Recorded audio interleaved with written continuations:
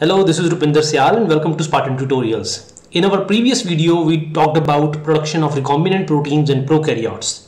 We also discussed the advantages as well as some disadvantages or limitations of producing recombinant proteins, which are usually human proteins or mouse proteins in prokaryotes using bacteria such as E. coli or Lactococcus. And one of the problems was there was no splicing of the genes. Sometimes there was problems with glycosylation or post-translational modifications of the proteins.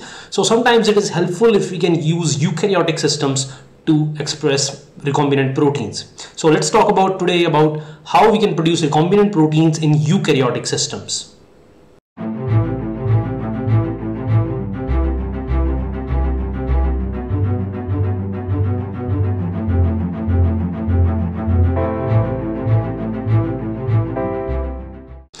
Now the requirements for producing a recombinant protein are pretty much the same whether you have a prokaryotic system or eukaryotic system.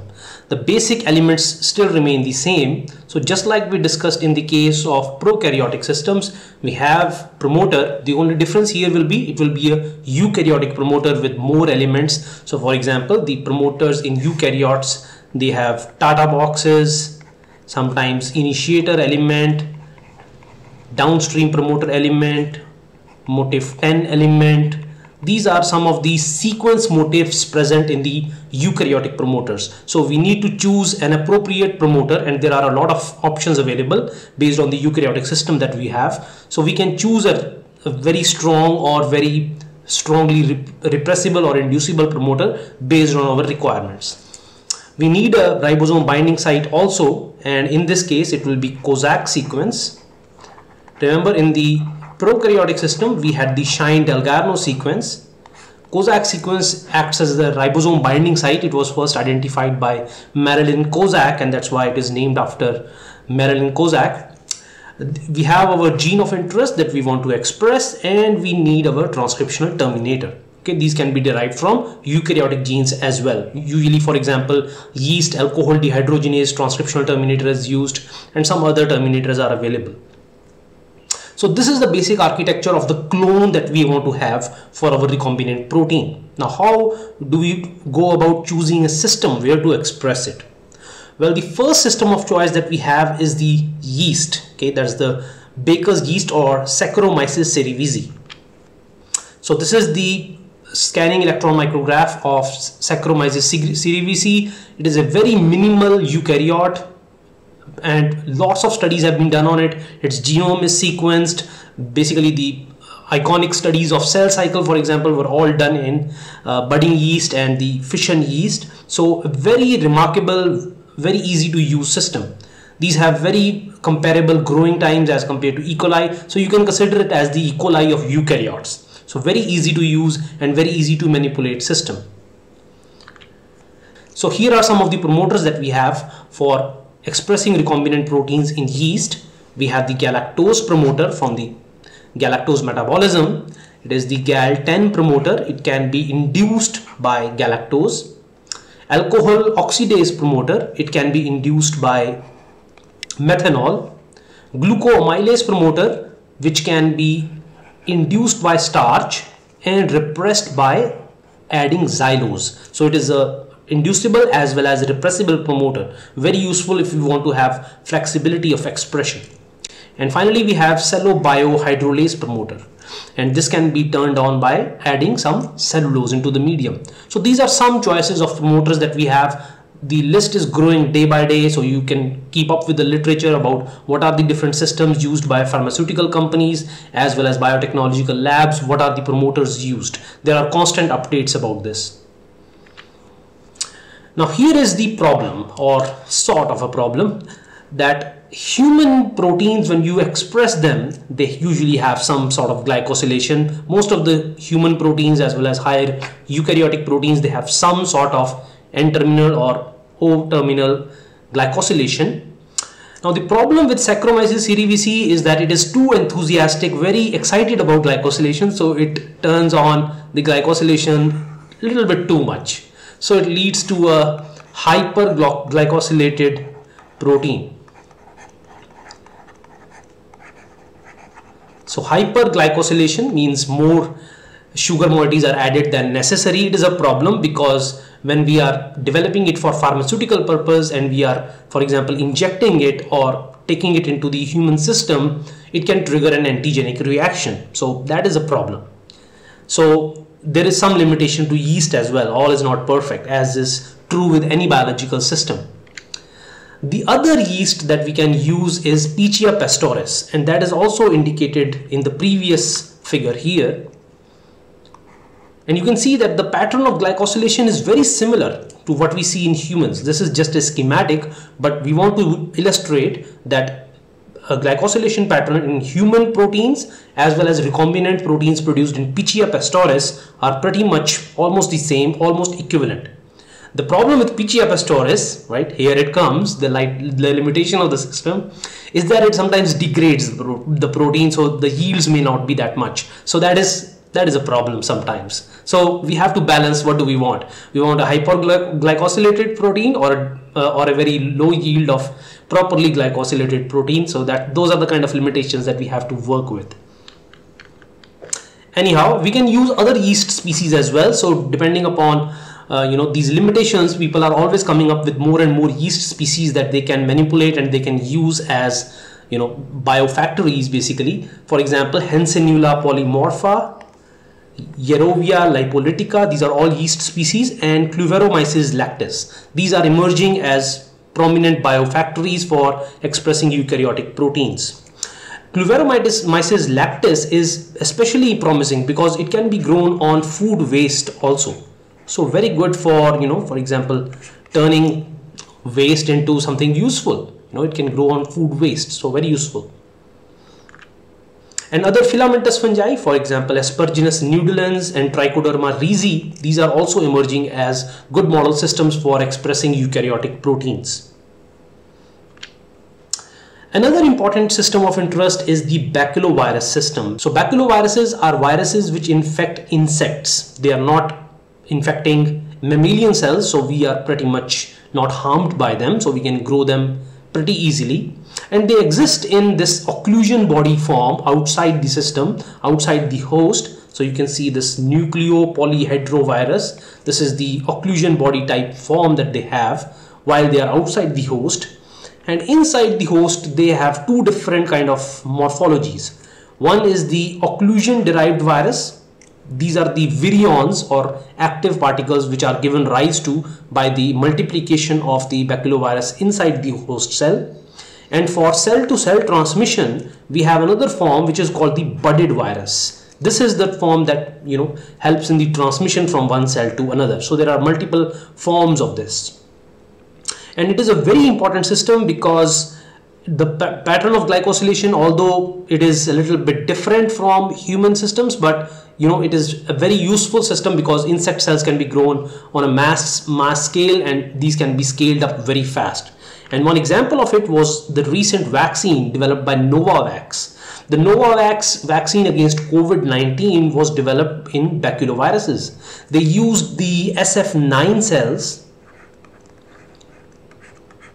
to infect these cells with baculovirus containing the fragment of the spike protein gene of the COVID-19. And SF9 cells actually is derived from SF stands here for Spodoptera frugiperda. This is the fall army worm.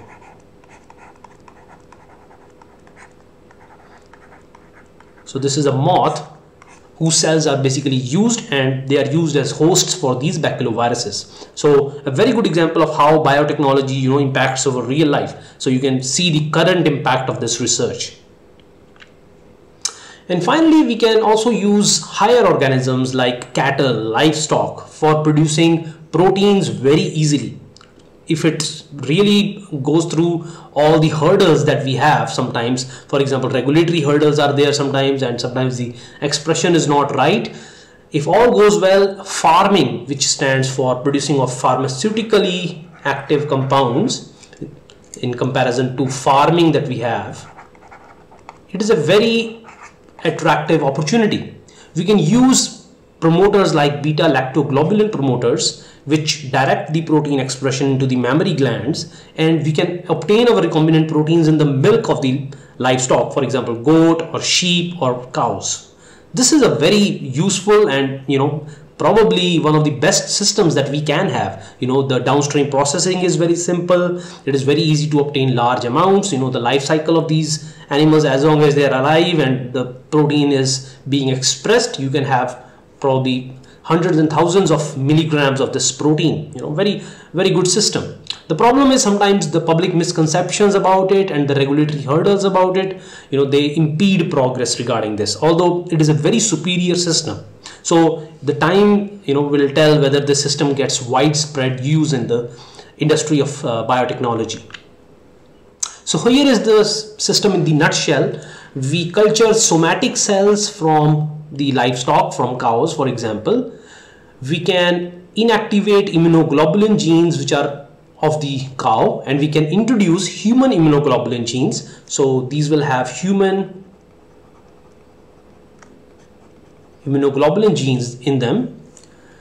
Using nuclear transfer, we can create transgenic cows or buffaloes in this example, and then if we immunize it with any protein of interest that we want to raise our antibodies against, it will produce recombinant antibodies which are human in nature in their serum. Very easy to use. You can purify them very easily. Another thing we can do is it has been done is that we can create transgenic goats. These are producing recombinant proteins in the milk of the goats. So this has been tried and this is tested. The only problem is the efficiency of creating the transgenic is very low. The overall efficiency of proper term of the pregnancy of these transgenics is pretty low. So as you can see, like less than 10% are transgenic. So if we can improve the efficiency of the system, this is a pretty remarkable technique. So it is still in the nascent stages after all these years of development, but still I think it has hope. And finally, we come to plant farming. Plant farming refers to the same concept, production of pharmaceutical compounds using plants. And one of the products has actually been marketed and it has been approved. In 2006, the first product was approved. It was antithrombin 3. This is involved in blood clotting. This was approved. The trade name was Atrin. But due to commercial reasons, it was withdrawn later on. Later on in 2012, this product, which is shown here, Liso, by Protalix Therapeutics company, I think it was later acquired by Pfizer. They produced this compound, they produced this enzyme teliglycerase, which is basically recombinant human glucocerebrosidase, and it is used for the treatment of a lysosomal storage disease called the Gaucher disease. So these are very useful compounds and can be produced in plants as well. And plants are very useful if we want to really test the expression of proteins very quickly and we want to scale up later on in other systems. For example, as you know, agrobacterium mediated transformation is the method of choice for introducing foreign genes into plants, and we can transiently express these foreign proteins, check their activity, whether they are expressing well, and then we can scale it up to other systems. So here we have our target DNA sequence. We use electroporation to get the plasmid vector inside the leaves. Then we use clone selection from agrobacterium. Okay, we amplify agrobacterium, grow it in mass cultures. Then we have tobacco plants which are 6 to 8 weeks old, and using vacuum infiltration, we basically transiently transfect these DNA constructs into these plants. And after a few days of controlled growth, we can extract and purify our recombinant protein. So very easy to use method. Similarly, tissue specific promoters have also been tested, and their expression in, for example, seeds or leaves has also been tested for plant protein expression of recombinant proteins. So for example, from the beans, Phaseolus vulgaris, we have the beta phaseolin promoter, and similarly we have many tuber specific promoters, many plants seed specific promoters. These can be used to drive the expression in the leaves or seeds, so we can harvest them and use those leaves or seeds or other parts of the plant for purifying our protein. So here is one type of setup that we have. We have seed-based production and leaf-based production. We can have the sowing and germination of the seeds. You want to sow and germinate these transgenic plants. We cultivate them, monitor them for proper growth, harvest the seeds or harvest the leaves, disinfect them, do proper culturing. Then we mill the seeds or shred the leaves and then use filtration, separation, downstream processing steps, and then using chromatography and standard protein purification techniques, we can purify them. So we have a very broad choice of eukaryotic expression systems. We have eukaryotes, very simple, for example, yeast. We have Baceloviruses, we have other fungi, we have animals, for example, livestock animals, and we have plants. And these are, plenty of opportunities for us to express recombinant proteins in eukaryotes. And I think that, the future is ripe for farming, especially if we can use these livestock animals or plants for producing pharmaceutically active compounds. That will be really good. Okay, so I hope you like this discussion of recombinant protein expression in eukaryotes. Please give the video a thumbs up if you liked it. Till the next time we meet, take care and bye-bye.